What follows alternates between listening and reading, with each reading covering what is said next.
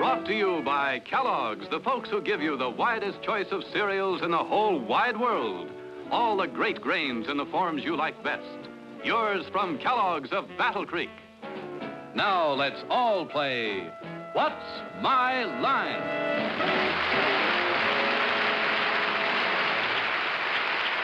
Now let's meet our award-winning What's My Line panel.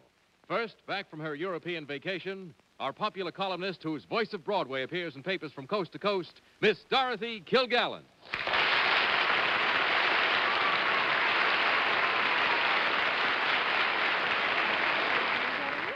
It's a great pleasure tonight to present a new guest panelist I'm sure you're going to like very much. He's a brilliant young actor who does a wonderful job in the new picture Teacher's Pet, Gig Young.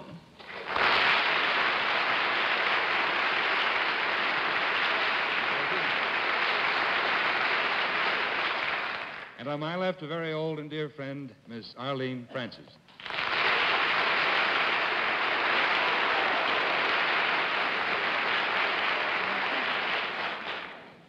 And now a gentleman whose column in this week's magazine is admired by millions, nonetheless most admired by me, Mr. Bennett, sir.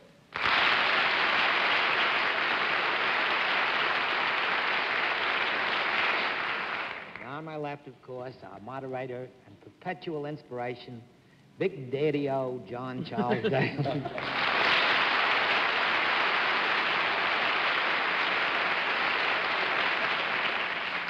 I don't know. When I get a haircut, it doesn't cause half the commotion that Arlene's haircuts do. I can't figure it out. Well, panel, I feel good tonight.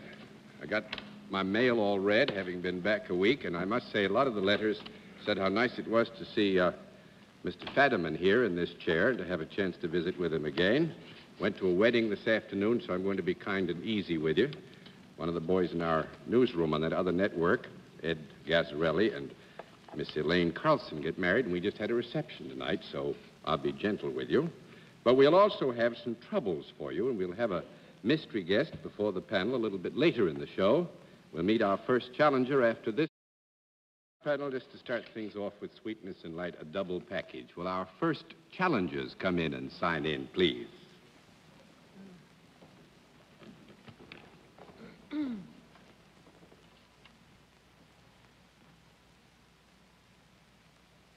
Esteline And.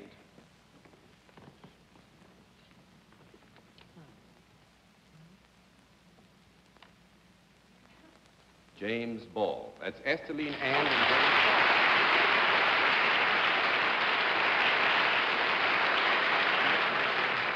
It isn't. We're not tight with the chalk. I just thought you might like to get rid of it. Would you tell us, is it Miss or Mrs.? Mrs. Ball, and you are Mr. Ball, son? Son. Fine. Well, Mrs. Ball and son, would you meet the panel? How do you And do? panel, Mr. and Mrs. Ball and Mr. Ball's son. And where are you from? Texas. From Texas? Well, fine. Come on over and join me over here.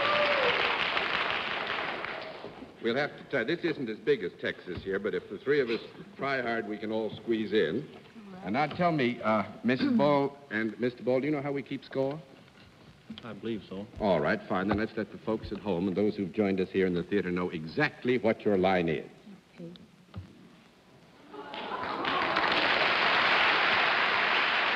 All right. Panel, we will tell you that Mrs. Ball and her son James are salaried.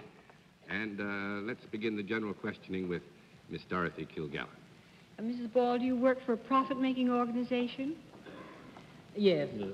Do you and your son participate in the same type of work? Yes. Is it a type of service? Yes. Could anyone on this panel enjoy your services? Yes. Both men and women? Yes. Do you work in the daytime rather than at night? You mean to the exclusion of night, Dorothy? No, not to the I think the exclusion, question is causing some confusion. Do you do more work in the daytime than you do at night? Do you work more hours in the day than, let's say, after 6 o'clock at night? No. No, that would be one down and 9 to go. Mr. Young. You do not work more hours at night than in the daytime? No, the question was, do you work more hours in the daytime than at night? I The see. answer See, was I no my to that. first time out. Are your services enjoyable? Yes. They are enjoyable. Yes, I would think that the hope of Mrs. Ball and her son is that the services received by those who are on the receiving end would be enjoyable, yes. Yes. Would we come to you for the services, or would you come to us? Well, that can't be answered yes or no, Gig. You want to leave it at the first half? Yes. Yes. The first half. What was the first time? We Well, come to go you ahead, for your services. Arlene. Take it over. You pass? I pass, huh? You're so attractive, it doesn't matter. Oh, thank you. You've been pal. I can feel a heart beating from here. No, that's mine. Nicely spoken, Mr. Young. Is this, whatever you do, you say it is enjoyable, would it be in the class of people coming to you for a quality of entertainment of some kind? Yes. Yes. More than 3 or 5 people might come at once to enjoy your performance, whatever it is. Yes. Do you perform together in this that you do? No. That makes it 2 down and 8 to go, Mr. Cerf. Have you ever done the work, Mrs. Esteline Ball? Have you ever done the work that you do in either a circus, sideshow, or carnival? Yes. Would it be some kind of exhibition that requires physical dexterity? No. Small conference. Wow. Fall back and regroup. You all go ahead and tell each other about Dorothy's trip to Europe.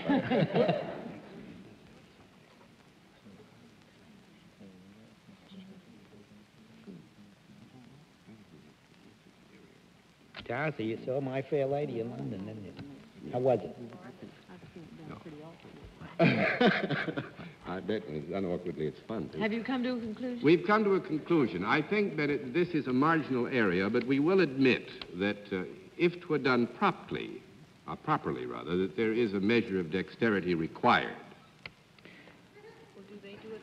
Yes. When either of you do not do this work together, I understand. No. That question was asked. Yes, No, they do but not. is it the same kind of work that you do? Yes. It is.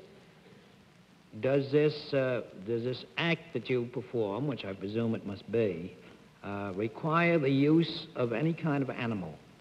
No. 3 down and 7 to go, Miss Kilgallen. Mrs. Ball, in your work as divorced from your son's work, do you ever stand in one place and have people look at you? This calls for a conference, maybe. Oh, we'll have another Oh, conference. you just like it. You get to Switzerland now, Dorothy. Everything will be all right in a bit. But, I mean, how do you ask somebody if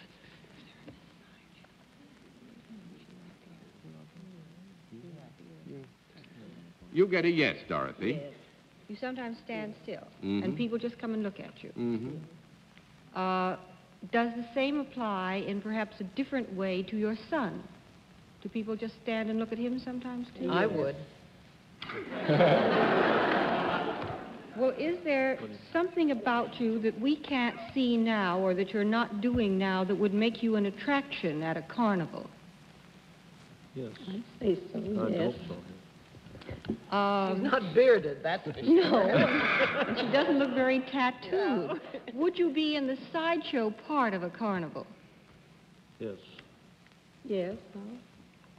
Can either one of you either swallow anything unusual or tie yourself into knots? Yes, I think so. But One of those, huh? Want to see me pick the wrong one, Jake? Would you? No, yeah, you've got it. Does either one of you swallow swords or fire?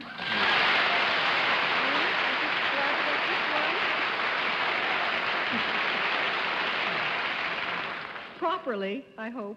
Swords or fire. Now, you want to go on from there? Well, I might as well. All right, fire. Fire. That's No. the girl. 4 down and 6 to go. I know we'd make it. Gig, I beg your pardon? it's your turn. I just got to know. I thought we had it. No, I got to know. It has to be swords. It has to be swords. You're right, Gig Young. Very good. Take over Savon. Actually, thank you both very much. Won't they do it for us now? No, I'm afraid we don't have all the swords Do here. they both do it at different times? And different places. Oh. Yes. Thank you very much. Thank you, John. Did Mrs. Ball teach her son how to do it? Thank you very much.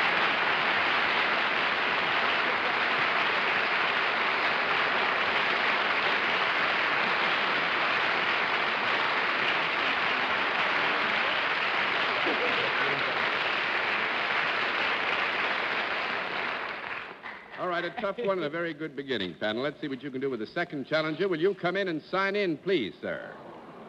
Thank you. Just sign right there. Trade a horn. Arthur, Too easy. He's obviously a barber. Slim.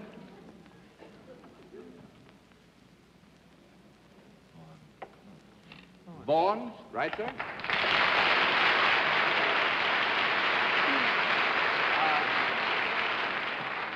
Mr. Vaughn, where are you from? Sunland, Tahunga, California, in the Green Verduga Hills. Sunland, Tahunga, California, in the Green Verduga Hills. The most beautiful place in the world. The most beautiful place. It must be. It is. For you to remember that long name. It is. Well, Mr. Vaughn, will you meet the panel? Panel, Mr. Vaughn, will you join me over here, please, sir? Do you know how we keep score, Mr. Vaughn?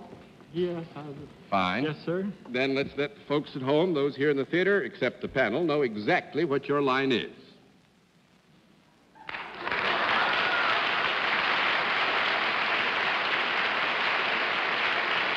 All right, panel, Mr. Vaughn is self-employed, and let's begin the general questioning with Miss Arlene Francis. All that hirsute appendage is very attractive, Mr. Vaughan. That's for openers. It becomes you very well. Thank you. Tell Miss Arlene about her new hair comb. That's what you're supposed to do now. Oh, it's very nice. Is it, Mr. Vaughan? I like the way you have yours done, too. Well, it isn't done. It's natural. It just...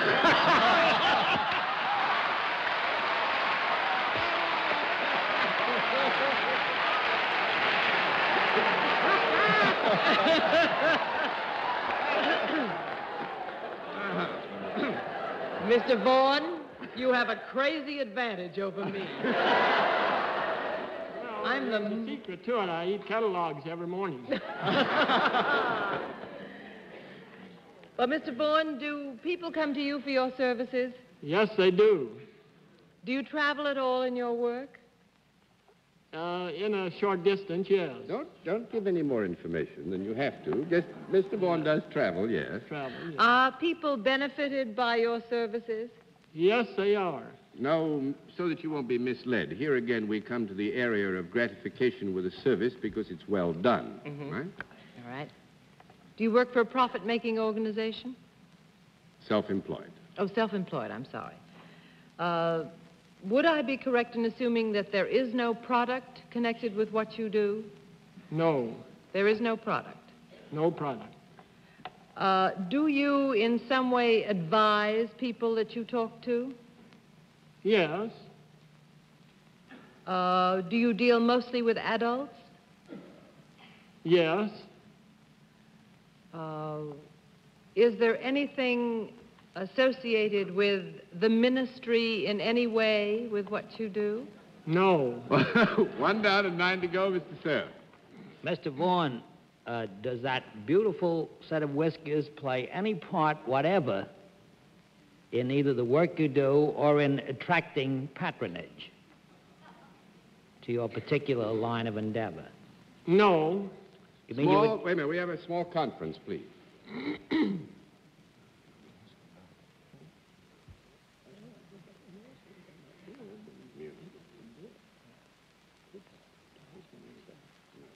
I think on that basis, Mr. Vaughan might agree with me that perhaps we would say that to some degree there is an affirmative reply required by your previous question.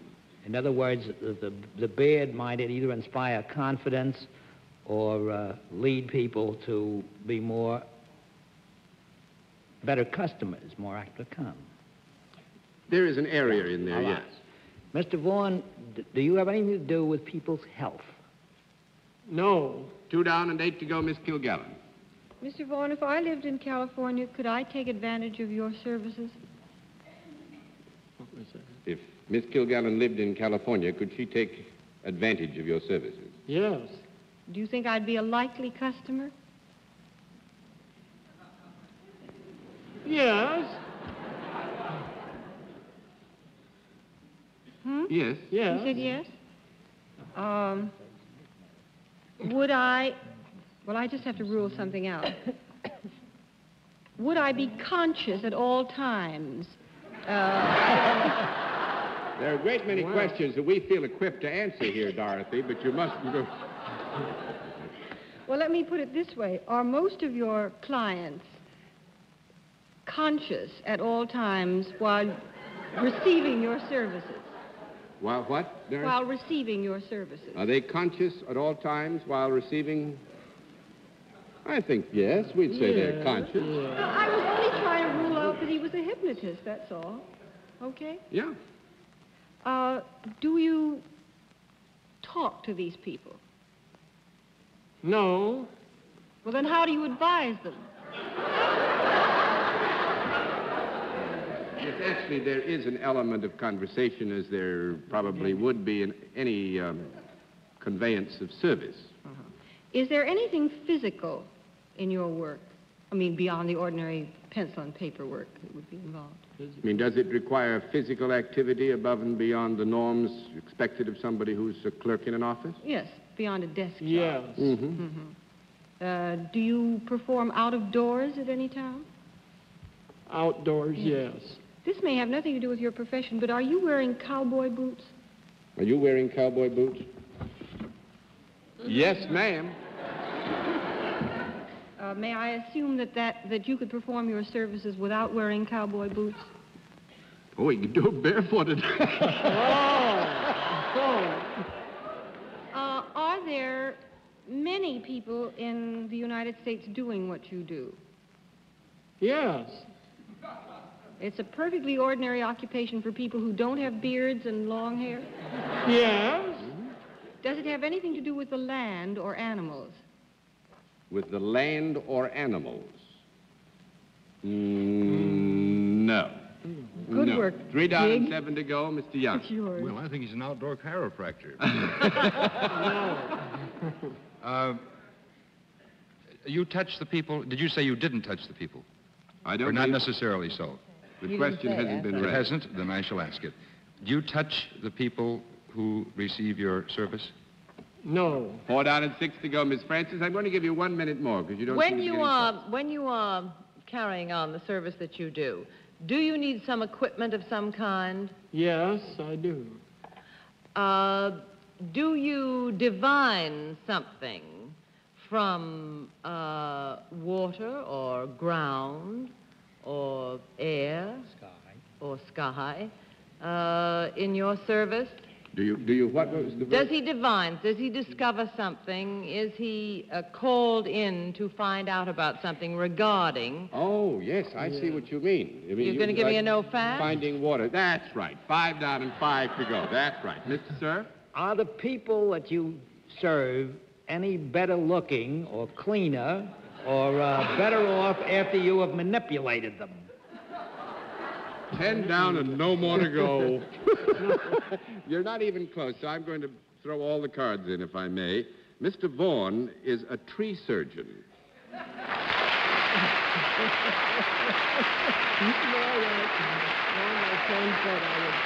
You sure did. Mr. Vaughan has his own company, the All-American Tree Surgeon and Landscaping Company, and we answered your question affirmatively, Bennett, because Mr. Vaughan's beard and long hair, his hair worn long, is his trademark, so that everybody knows him particularly for that. Mr. Vaughan, Also, he could suffer from Japanese beetle with a thing like that. Mr. Vaughan, I spray it every once in a while. Mr. Vaughan, you must know that joke about the tree surgeon who fell out of his patient, don't you? Oh, I lost a lot of patience. Mr. Vaughan, thank you very much for being a guest Thank that you. stuck the panel.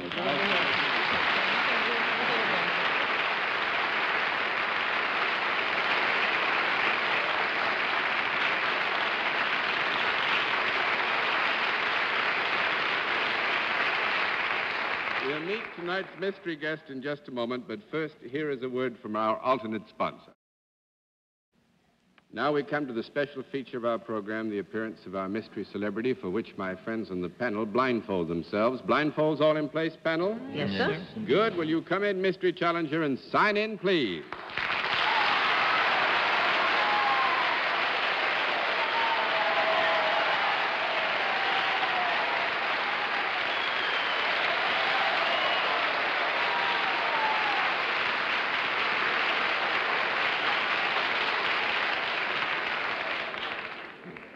All right, panel, as you know, in the case of our mystery challenger, we go to a different form of questioning. You ask one question at a time in turn, moving clockwise. And let's begin with Bennett Cerf. Well, that was quite an ovation.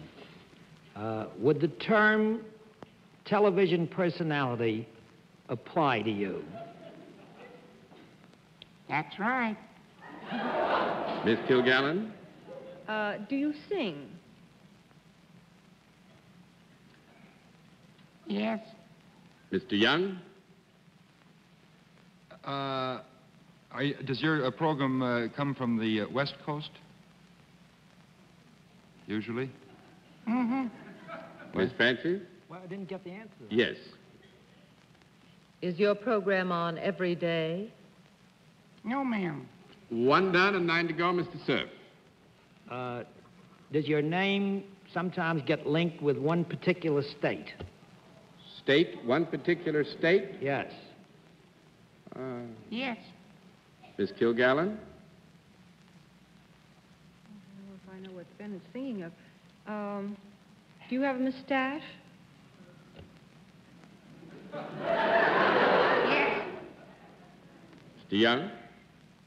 Would you be Tennessee Ernie Ford?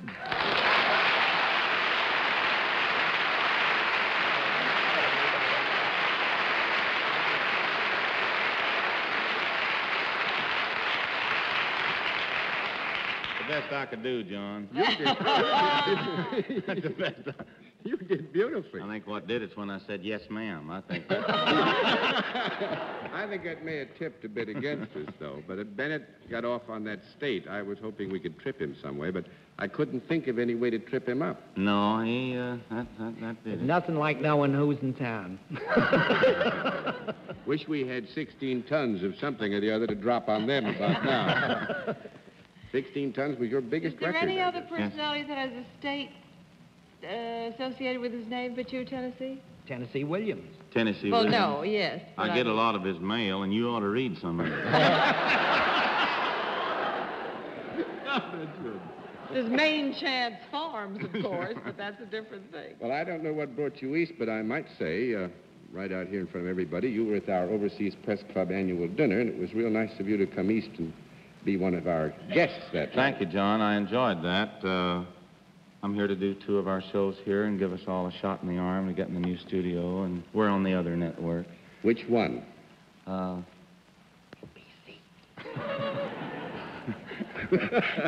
NBC, did you say? Yes, sir. Thank you. Well, I don't think there's anybody that doesn't know that you are on NBC and have been there for some time. And I don't think we better hide the fact. Well, thank you, John, very much. This is fun. I've enjoyed watching this. Of course, we watch it at home every week, too. And to be here and see everybody, it's real fun. They're real live and sometimes nasty. Right now, I think they're nasty because I figured we ought to have you here with us for some time. Tennessee, thank you a lot for coming. Next time, I don't know what, maybe we'll grow you a long beard and some long hair, and I'll answer for you, and we'll be here all night. Thank you, John. Okay, thanks.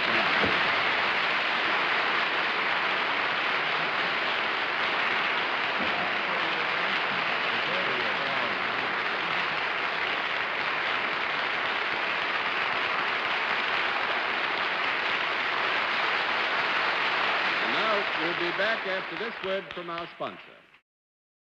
A happy thought. It's nice to have all the family back together again, Miss Dorothy. This is John Daly saying good night until next week. Good night, and Gig, nice to have you. Please come again. Thank you, Dorothy. Good night, Arlene. And give my love to your pretty wife, Elizabeth. I will, thank you. And the rest of it, I'll speak to you later. Good night, Bennett. We thought of some more states. Texas, Guinan, Bull, Montana, and Washington, Irving. Good night, John. Good night, Bennett. Bennett, and thanks for being with us on What's My Line? If you'd like to attend our broadcast and see the panel and our guests in person, write for tickets to What's My Line, CBS Television, 485 Madison Avenue, New York, 22, New York. Transportation for contestants on What's My Line is arranged by American Airlines.